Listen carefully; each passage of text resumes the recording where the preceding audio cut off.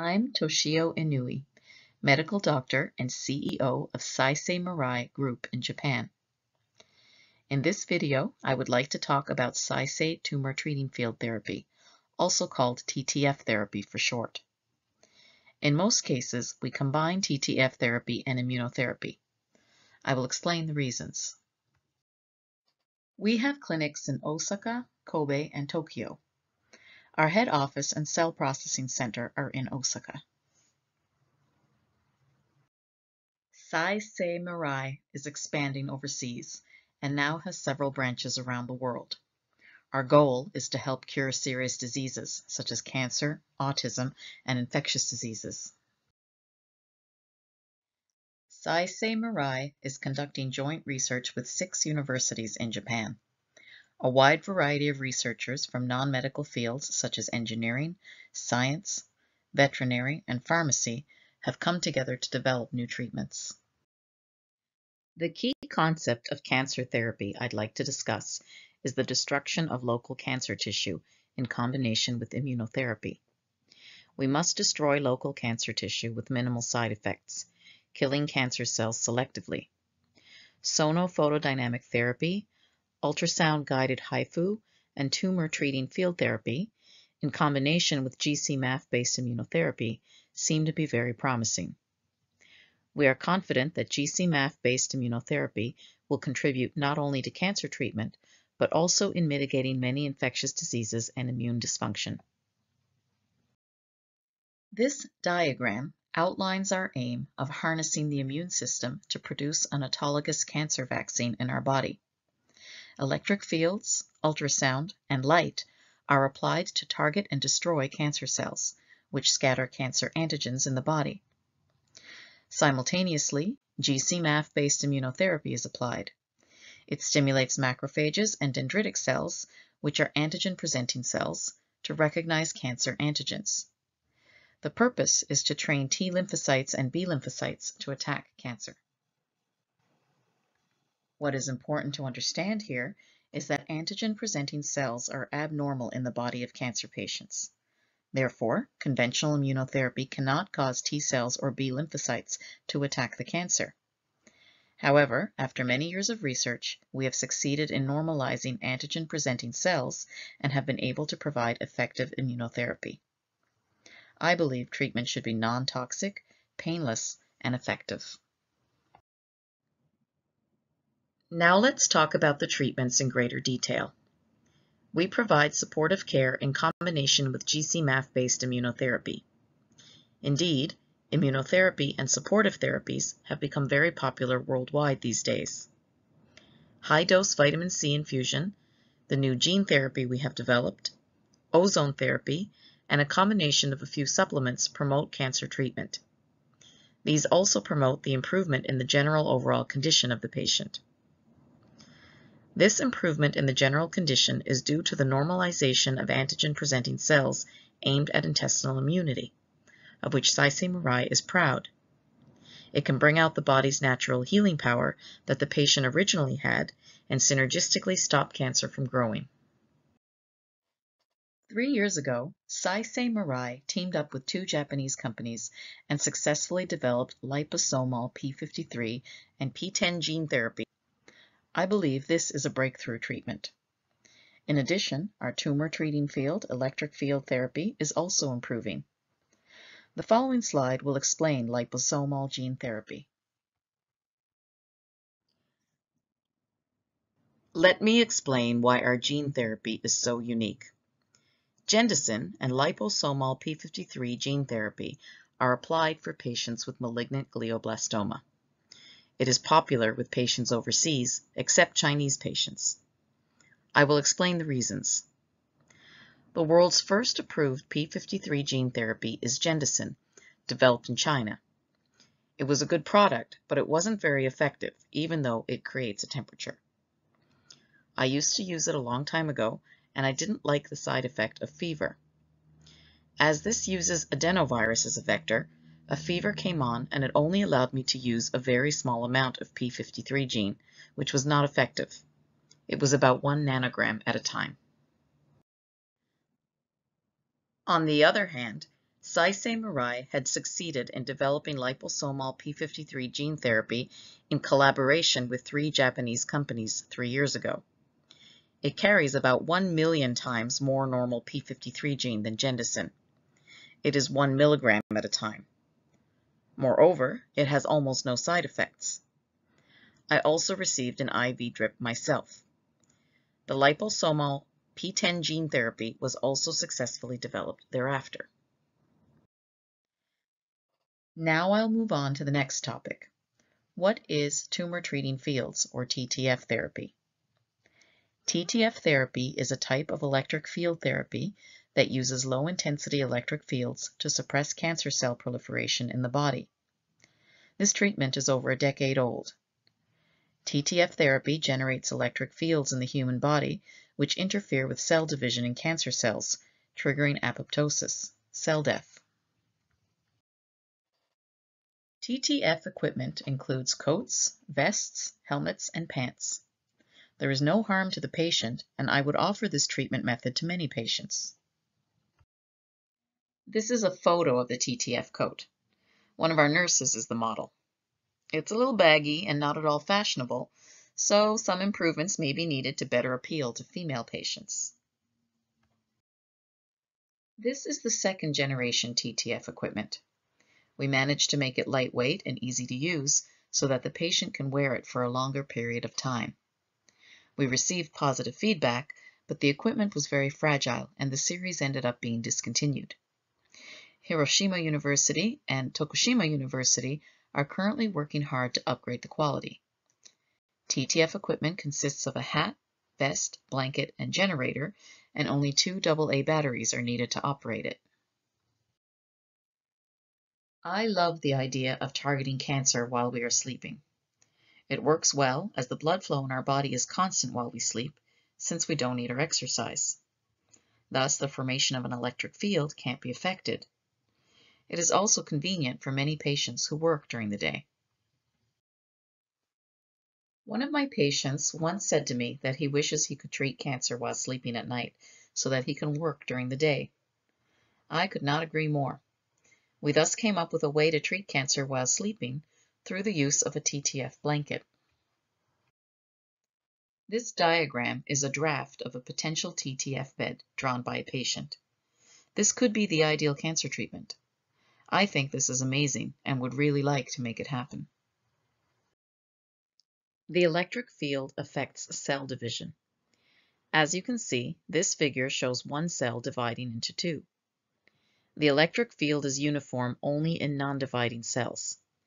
In dividing cells, spindles begin to form by polymerization of microtubules, mitosis, and cytokinesis.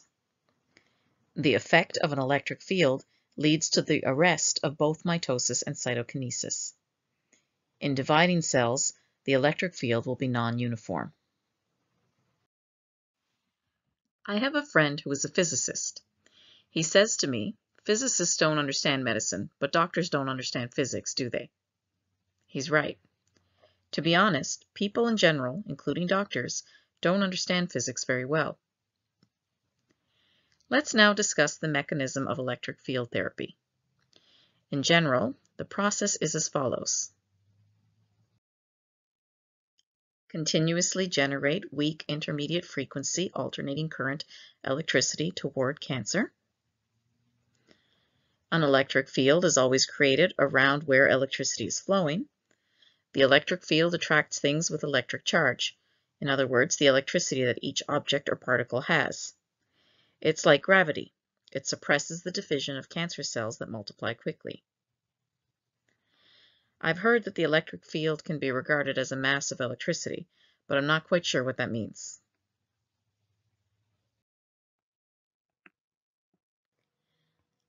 Let me explain the mechanism of electric field therapy again. Cellular level 1.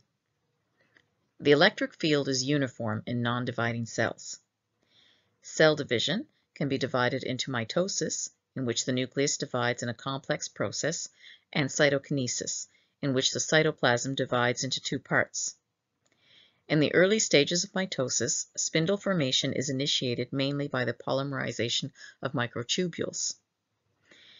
In the presence of an electric field, microtubules are aligned along the electric field, thus inhibiting this polymerization and resulting in mitotic arrest. In cells where spindle formation is completed, cell division from one cell into two cells is initiated. During division, the cell shape becomes hourglass-shaped, resulting in the non-uniform distribution of the electric field. As a result, the components of the cell are pushed toward the hourglass-shaped neck, and the cell structure is broken into pieces. End of segmentation, intracellular macromolecules, organelles migrate to constrictions, which leads to cell destruction.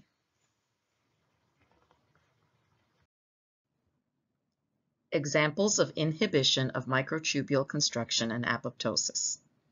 Abnormal spindles are formed and cancer cells undergo apoptosis. With regards to cell damage by the electric field, the inhibition is maximum when the electric field and the cell are facing the same direction. In this case of cell division, the direction is diagonal. Therefore, if the electric field is created at this angle, the damage to the cancer cells will be about 5 times greater, but the effect will be less at a 90-degree angle. This is also a research paper by Dr. Curson. The frequency of the electric field and the size of the cell are inversely correlated, and inhibition is observed at voltages above 1 volt per centimeter. Examples of cell size and frequencies showing optimal growth inhibition. In this paper, intestinal cancer cells are large, so the frequency of the electric field is up to 50 kHz.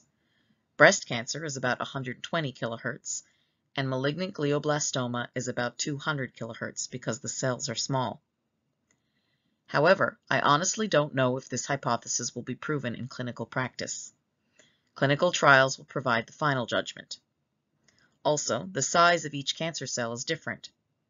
It also has an inhibitory effect on the growth of normal cells, but it is said to be 50 to 70% less than that of cancer cells.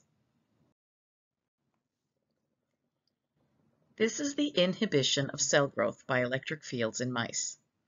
Melanoma cells are injected through the tail vein. In this way, lung metastasis occurs, but the electric field therapy group shows more inhibition of metastasis than the control group. Similarly, in rabbits with renal cancer as the primary tumor, the electric field therapy group showed inhibition of lung metastasis. So, what is the difference between Saisei TTF and TTF? Saisei TTF includes the following: direct current DC pulse. We are currently developing a new electric field therapy. No need to attach directly to the body. Penetrates the air layer. Low voltages and low frequency. Also effective for gastrointestinal cancer and lung cancer, among others. And it's affordable.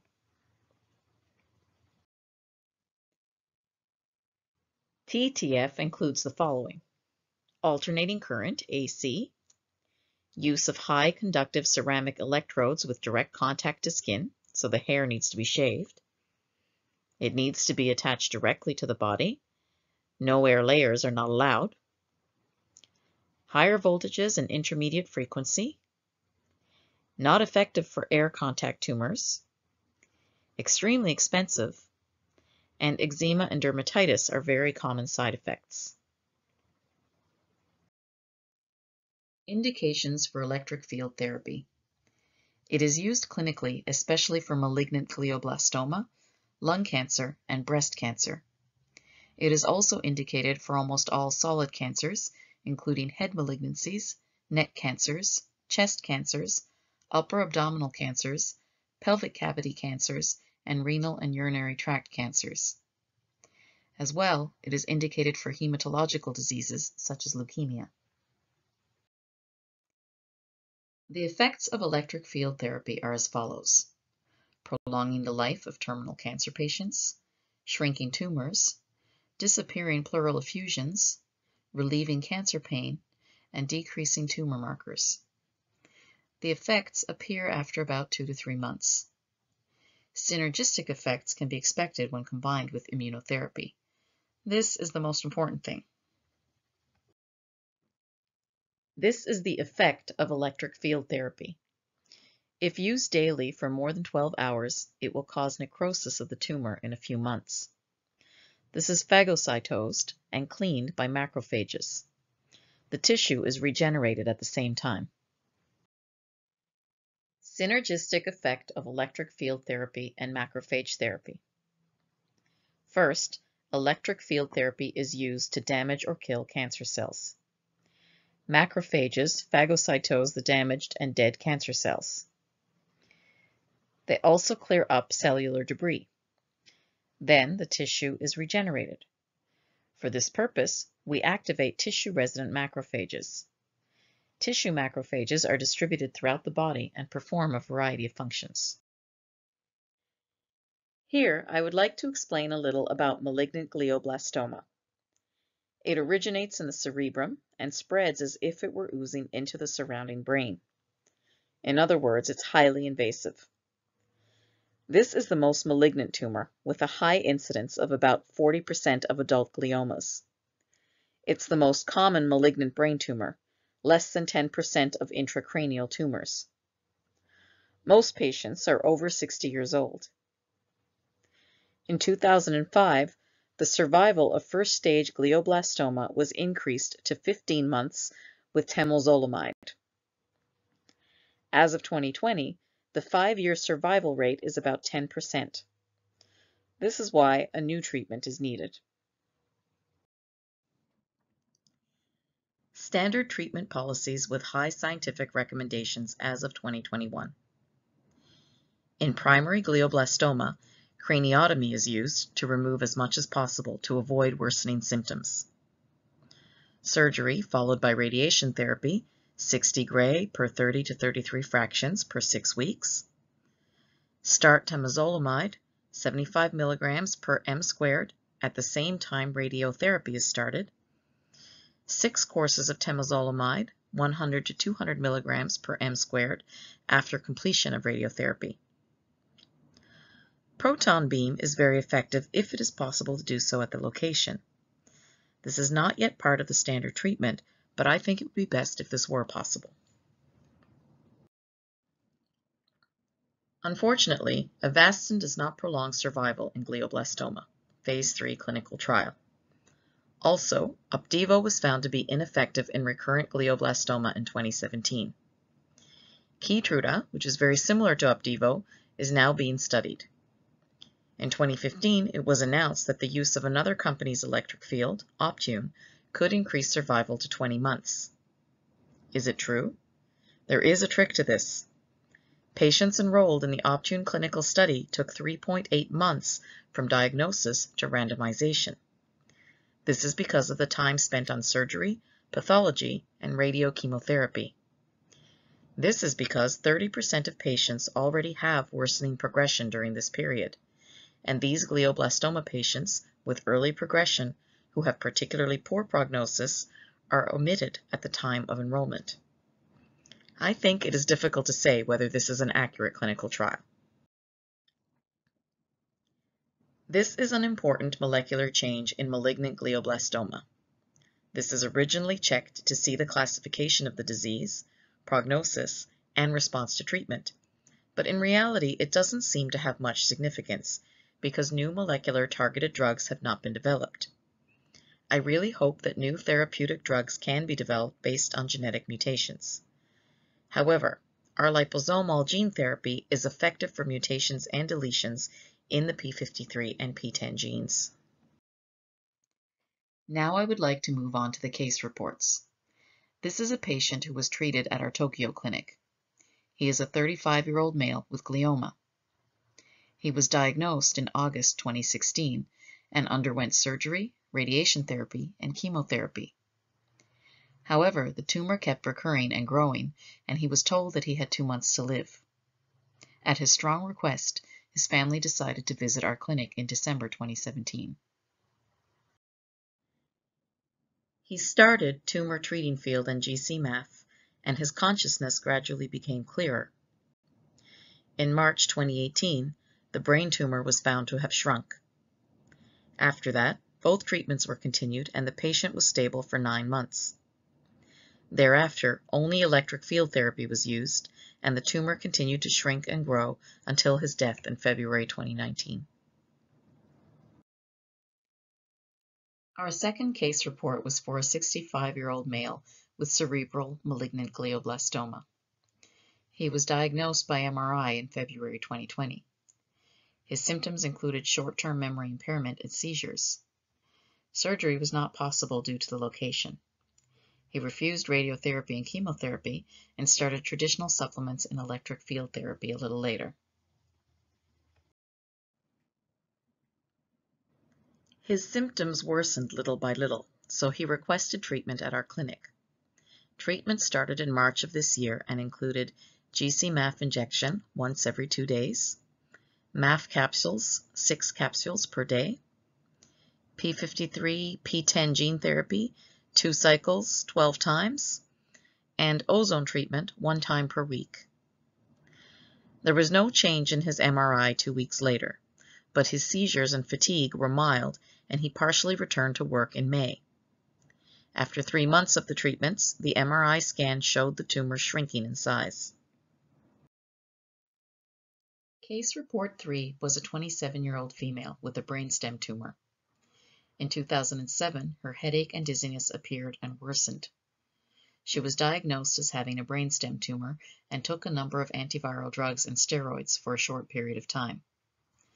6 cycles of Temodar were also administered. She was diagnosed as having a malignant brain tumor and visited our clinic on February 27, 2018. What you see here in white is the tumor. It is a cystic lesion with fluid accumulation inside. After the treatment, her headache lessened and her body position facing to the right improved. However, after returning to her home country, the symptoms did not change. For cystic lesions, it is still difficult to improve the symptoms without reducing the fluid content. Case report 4 is a 67-year-old female patient.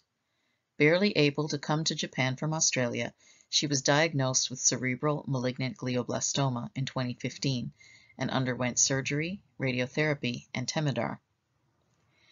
The disease was under control with TTF and GC-MAF injection for 2 years. It recurred in April 2017, and she underwent surgery again. She came to the clinic on June 16, 2017.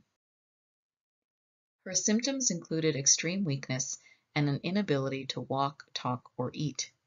She was also taking steroids. Liposomal P53 gene therapy was started on June 16, 2017. After 6 rounds of gene therapy, she could talk a little and her right leg started to move. After 12 rounds of gene therapy, she started to walk with assistance and she gave hugs to everyone when leaving Japan. Her family was really happy to see her. Now let's talk about some other cases. I will introduce some patients with cerebral malignant glioblastoma that I remember. There was a patient in Israel who had a recurrence after surgery. Massive ozone therapy and GC-MAF injection resulted in prominent tumor shrinkage and long-term survival of greater than 5 years. The subsequent details are unknown. A patient in the United Kingdom took steroid, detox, vitamin C, and vitamin B12 in Germany. The tumor shrank from 5 centimeters to 3.5 centimeters after 1 year of using a proton beam. GC-MAF injections were then started, as well as MAF capsules, to prevent recurrence. In Japan, there was a patient who had a recurrence after surgery. The patient was stable for 3.5 years with an autologous cancer vaccine, GC-MAF injection, and high-dose vitamin C. Unfortunately, this patient died of other diseases. Thank you very much for your attention today, and please feel free to contact us at any time through the information you can see on the screen.